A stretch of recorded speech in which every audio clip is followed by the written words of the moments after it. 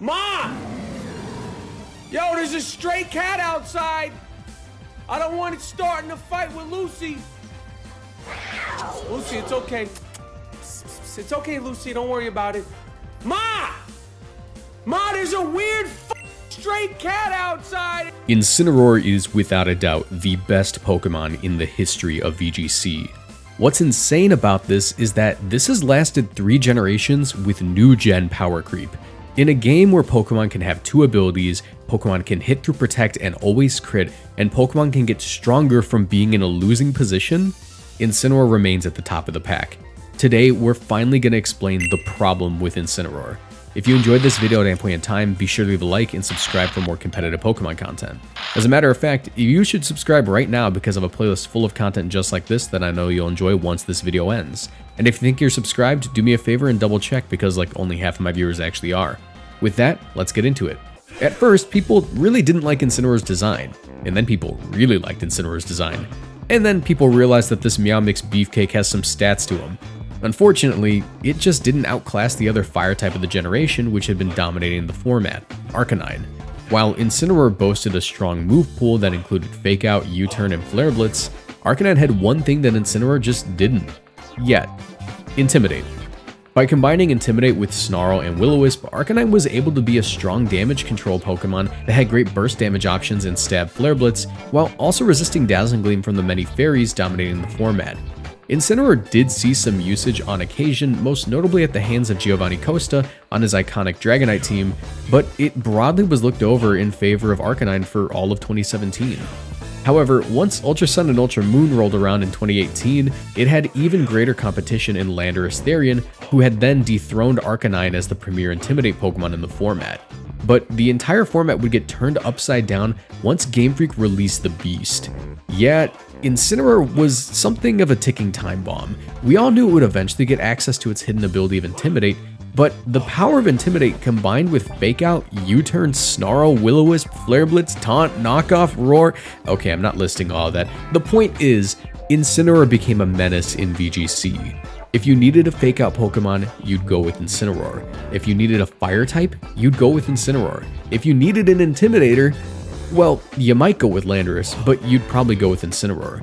As a matter of fact, for all of 2018 after the release of Intimidate Incineroar, Incineroar and Landorus Therian were competing for the #1 spot, both at absurdly high usage. However, by the end of the format, Incineroar not only took the #1 spot, but it won the World Championships by using the move Snatch of all things, which is a since-deleted move that would cause the user to steal any status move used by the opponent, including the likes of Tailwind and Belly Drum. While this was an interesting tech move, Incineroar having access to cool support moves was basically the name of the game. It was the thing that set it apart from every other Pokemon, and this would just be foreshadowing things to come. The team was created and piloted by Paul Ruiz to win the 2018 World Championships, and Incineroar was certainly the star of the team, and it was really strong, but it'd certainly get less usage in 2019 with the introduction of restricted legends like Kyogre and Groudon, right? Wrong.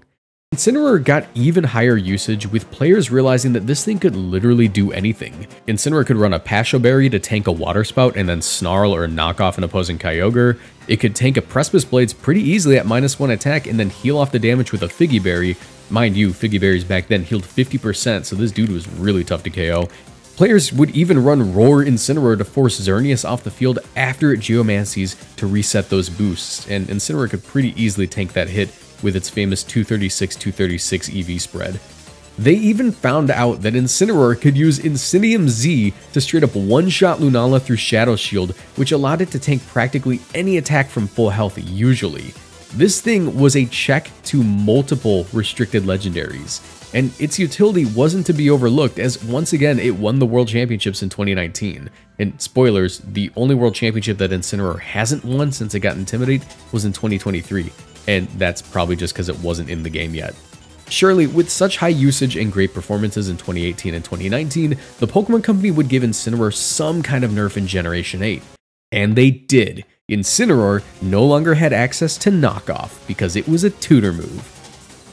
But they gave it Parting Shot. This was insane. There's frankly no reason Incineroar should have access to such a powerful support move. For reference, Parting Shot causes the user to lower the target's attack stat and special attack stat before switching out.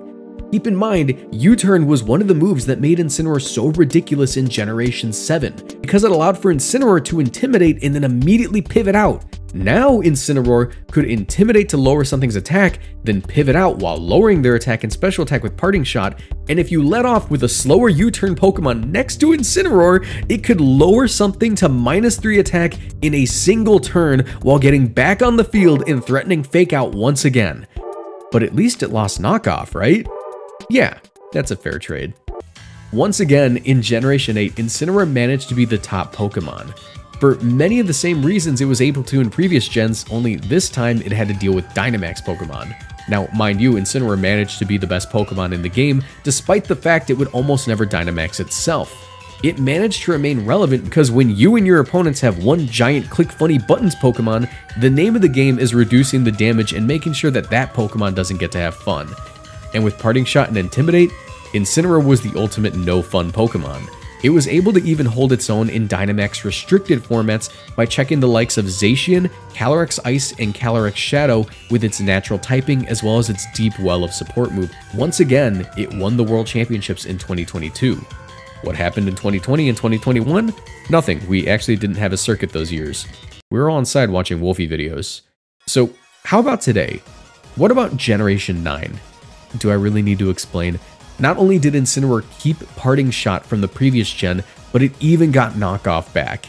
Incineroar briefly went through a fraud phase, which was instantly proven to be dumb and stupid and fake because it won the Charlotte Regional Championship pretty decisively, but Incineroar is one of the best terrestrialization Pokemon in the game, even with open team sheets revealing which Terra it's running. Before, Incineroar had to either run a Citrus Berry to live Surging Strikes from Urshifu, or Safety Goggles to avoid getting put to sleep by Amoonguss, but now it can just click a button, turn into a Grass type, and beat both. And hey, why worry about speed tiers in the Fake Out war when you can just become a Ghost type and ignore the other Fake Out while dodging a close combat in the process? Point is, Incineroar is still really strong, and this is despite us finding out that Zamazenta with Body Press is a top tier. I know, right? What timeline do we live in? And the fact that the Clear Amulet getting added to the game has been a major nerf for Intimidators across the board. Oh yeah, the Clear Amulet is literally an item which allows for a Pokemon to ignore Intimidate and any other stat dropping thing that the opponent does to it. So what did Incineroar do to adapt to this? He just went, LOL, okay, Will-O-Wisp, hold this burn, bozo. We can't stop this dude, he keeps changing, he keeps adapting. So what is the problem with Incineroar? Incineroar is overpowered, not in the it one-shots the whole team, or boosts with HKO, or has no switch-in sense. No, Incineroar is a Swiss Army knife of a Pokemon. It's overpowered in the most passive-aggressive way possible. It's not deleting Pokemon off the face of the earth like Miraidon, but it has so much field control with its combination of Intimidate, Fake Out, pivoting moves, and other support options that simply getting one on the field allows you to better control the pace of a battle than you can with any other Pokemon. Incineroar warps the game around it. Everything that happens in this game, in the battles, in the team builder, is done within the context of Incineroar existing. Incineroar is Landorus, Hitmontop, and Arcanine all rolled into one, and they can't compete with him. It's simply the best at what it does.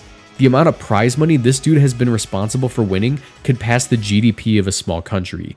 He's simply the GOAT. But that's the problem with Incineroar. Personally, I love him. He's super cool, but I know not everyone agrees with me. So let me know what you think about Incineroar in the comment section below, and let me know what Pokemon I should cover next. If you enjoyed it, be sure to leave a like and subscribe. It'd mean the world to me. And if you want to support me further, you can check out my Patreon page or become a YouTube channel member by clicking the join button below the video. This gets you sneak peeks at future videos and even some bonus content. You'll also see your name at the end of my videos like all these lovely people. A special thanks to my boosted supporters Avatar67, Jordan Harridge, and Ranger Lance for their generous pledges. Another way to support my channel is to check out all the videos in the playlist on screen right now. I know you'll find something that you'll enjoy. I also have a second channel where I talk about the current VGC metagame trends, and a Twitch channel where I stream battles. Both of them are going to be in the description down below. Thank you all for watching, and I'll see you in the next video. Bye!